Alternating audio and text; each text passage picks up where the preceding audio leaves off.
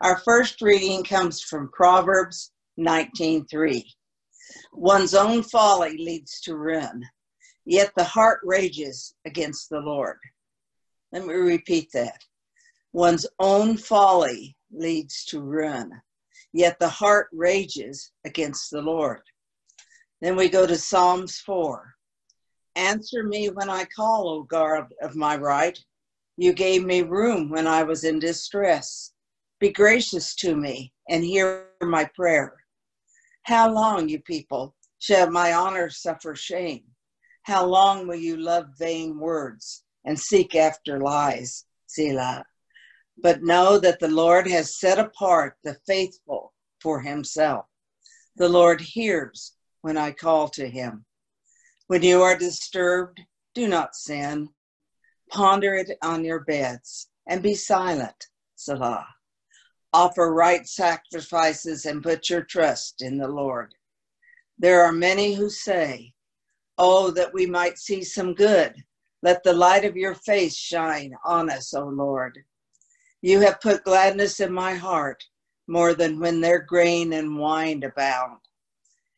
I will both lie down and sleep in peace. For you alone, O Lord, make me lie down in safety. This is God's word for God's people. May our hearts hear and our lives respond.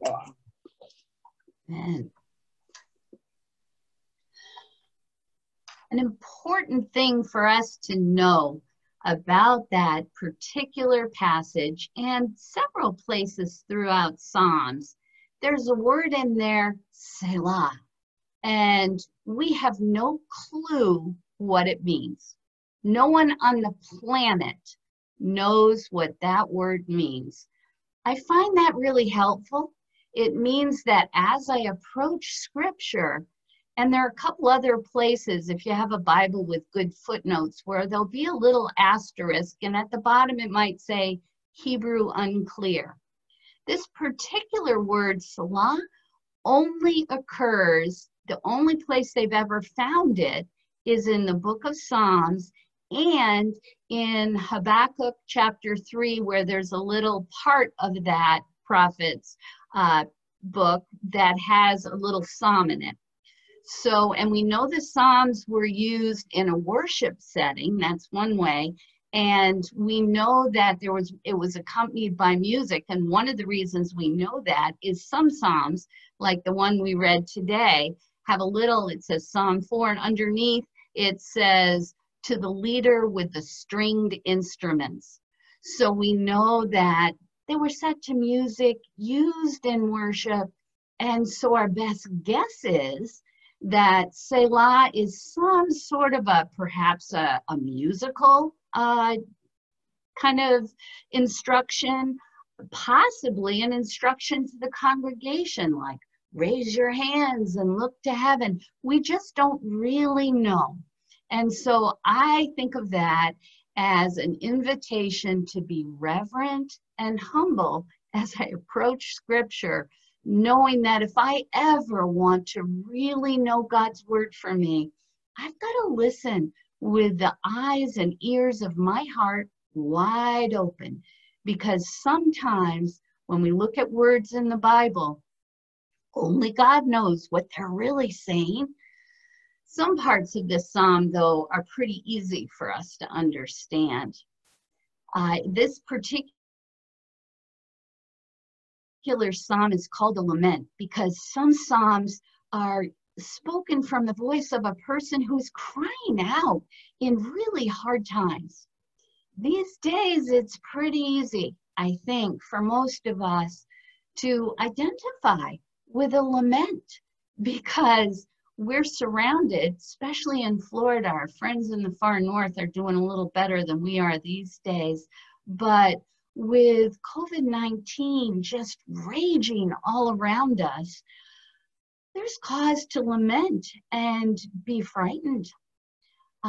It's not just that, though. Our culture these days has so many difficulties, so many ways where it seems like people easily set upon one another.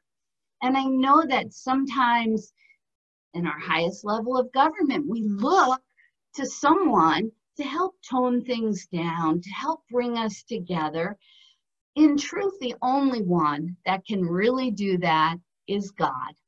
God can help us have hearts that are poised for working together, for seeing the good, and acting in a courageous way.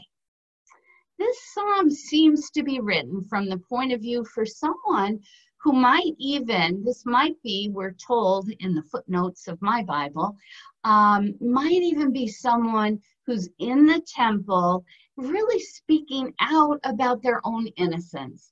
The psalmist pleads, how long are people going to be looking for lies? How often are people going to prefer lies to the truth? And the psalmist says, I'm calling out to God, the God of my right. And it doesn't mean my right hand God. It means the God of righteousness, the God who really does hold all that is honorable and true.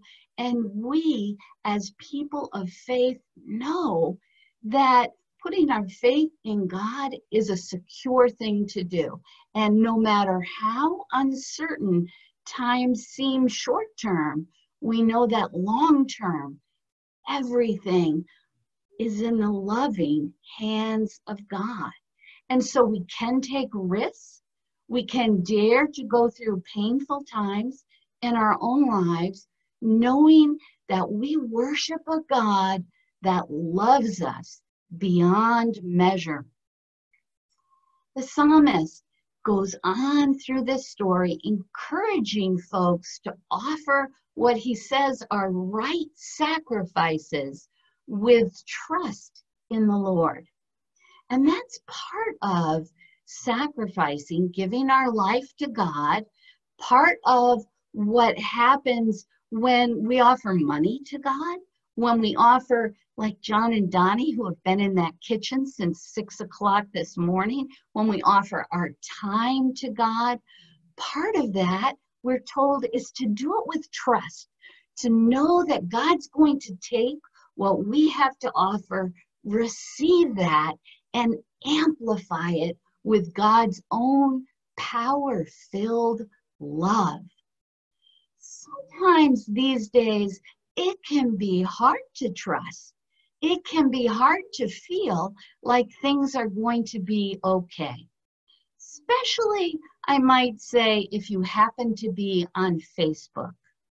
The other day, I posted something about Finland where, and this was so encouraging to me, Finland has a new program where they've, as a country, decided they're going to end homelessness. They would like, because Finland's like northern Maine. If you're homeless in northern Maine, you could very well die.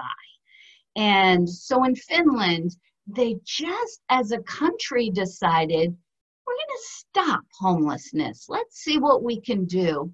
And they've made it their policy to begin, instead of trying to do all kinds of other fancy stuff, they've decided what they'll do is begin by giving every person who doesn't have a home. And they also couple that with counseling. So anyone who wants a home and counseling can have it. And they find from there, folks are able to get jobs, because if you're homeless and you can't shower and you have no address for people to write to you and say, yes, we'd like to interview you, it's hard to get a job. It's hard to get your feet under you.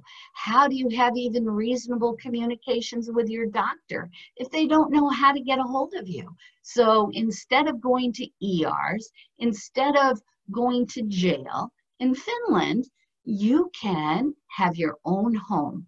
So I thought, oh, isn't that cool that some places have an idea and they're seeing that it helps. They're finding there that it costs a lot less money, it turns out, to give everybody a home than to try and come up with all these social services that cover what happens when people are on the streets. And so I thought that was pretty positive. I thought, what a nice, encouraging thing to post. And someone, one of my friends on Facebook, and the shocking part is, honestly, she is a sweet little old lady. If you saw her on the street, she would smile at you and be very nice. But I put that post on, and underneath in the comment, this sweet little old lady wrote, "If you hate America so much, why don't you go to Finland? And then you won't have to put up with Trump." And I thought, oh.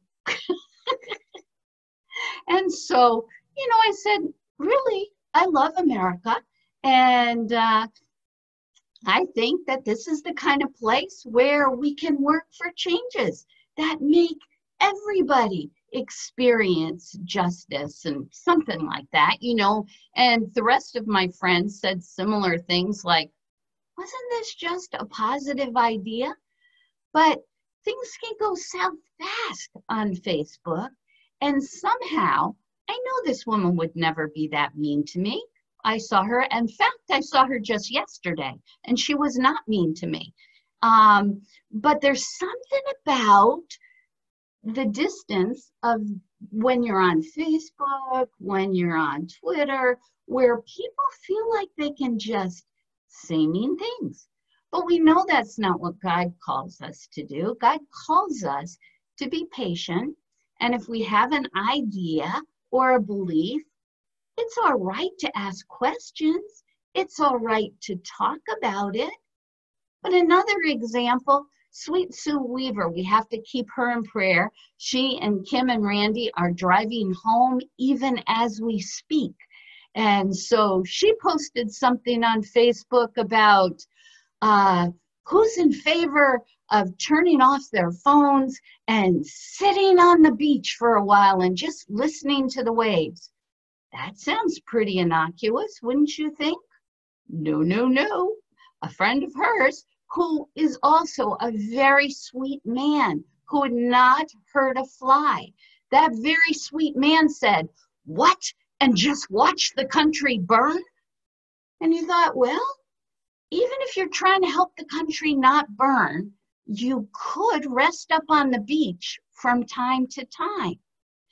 There's something in God, if we can dare to listen, like the psalmist invites us to listen, that does call us to periods of rest. Because Lord knows, and the Lord does know, there is a lot of serious work to be done on this planet. And the kids at Kids Time could think about differences and having friends that are different and celebrating that, as we all should be able to do. Sometimes that gets lost in conflict, and people forget maybe that the Holy Spirit, the Spirit that Jesus gave us to comfort, to strengthen, and guide us, the Holy Spirit is a spirit of truth. So we really don't get to just say whatever we want.